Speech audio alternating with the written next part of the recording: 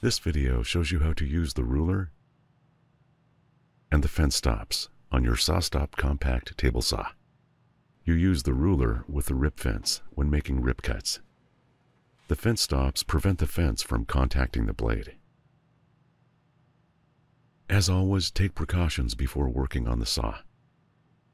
Turn off the power switch. Unplug the saw. For an extra measure of safety, lock out the power switch. The ruler has two scales.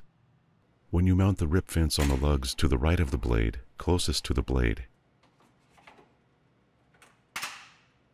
refer to the scale farthest from the front of the saw. I'll refer to this as the upper scale.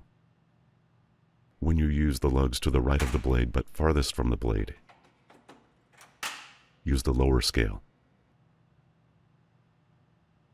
Use the outboard lugs to access the saw's wider and widest rip cutting capacity.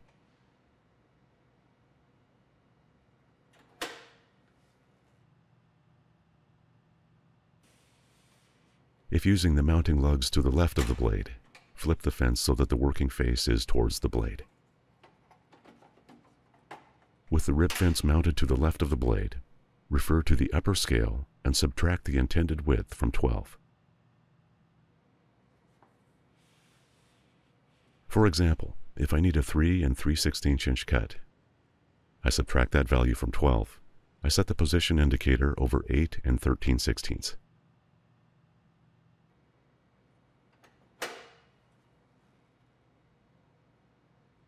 When making narrow cuts, use the low fence.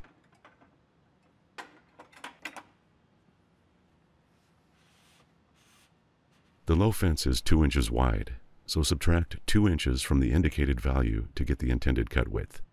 Or another way to think of it is to add 2 inches to the intended width. In this example, the intended cut width is 3/4 of an inch, so I set the position indicator to 2 3/4. If the fence contacts the spinning blade, the brake cartridge will activate. The fence stops are designed to prevent the fence from contacting the blade.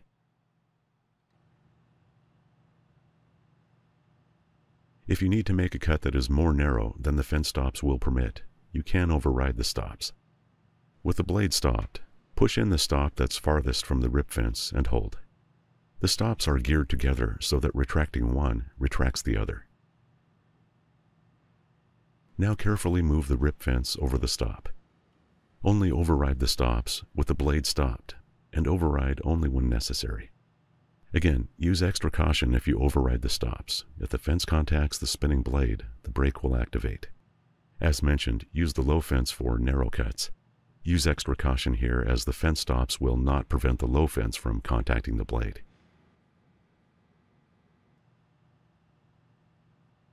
Plug in the saw.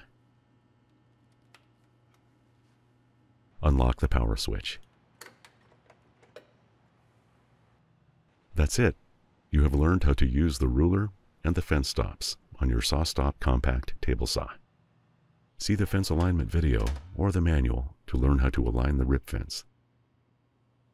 And see the video showing how to calibrate the position indicator. If you have questions, contact SawStop service.